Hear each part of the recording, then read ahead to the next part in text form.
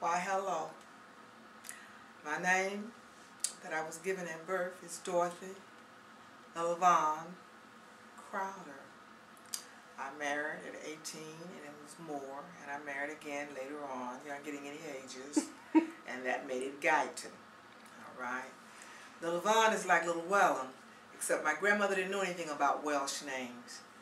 I was born in a house instead of a hospital, and when I was born blue. I come into the world fighting for breath, and she called me Little Vaughn, because you people that are into the occult know that being born with a caul over your face or veil over your face, you know what that means. Well, anyway, Dorothy Laverne, but I prefer to be called Laverne.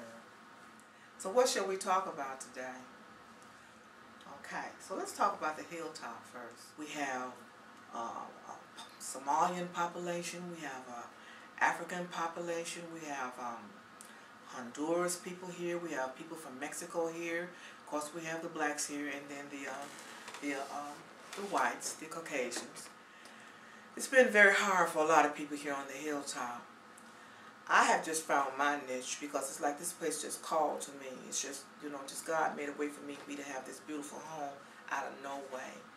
And so one thing about me, when I come to a neighborhood, I'm going to clear it out. I go and make friends with the people. I let the kids know I'm one of those people I will tell your mother. So don't be doing stuff around here.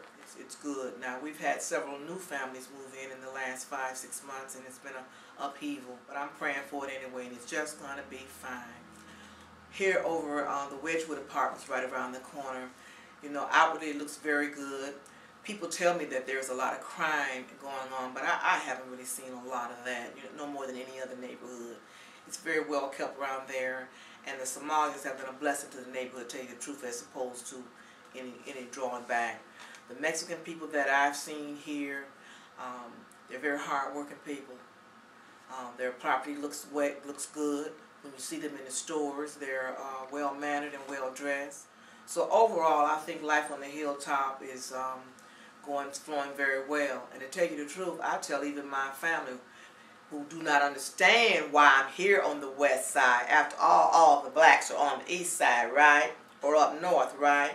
They do not understand why I'm here. I told you, though, it called me here.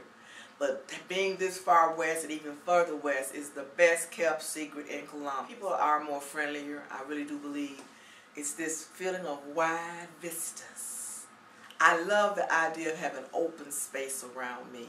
I cannot stand this closed-in claustrophobia, which explains why I got such a big house for one little old lady. So the west side, I'm going to tell you, is the place for me. It flowers something in me and engenders something in me in terms of being an artistic person or a thinking person when I have room to think. And I think that's something that's probably for anybody that would recognize that. Other than if any questions are asked of me, I think that's pretty much all I got to say about the wide vistas of the west side. Maybe we'll get back to that.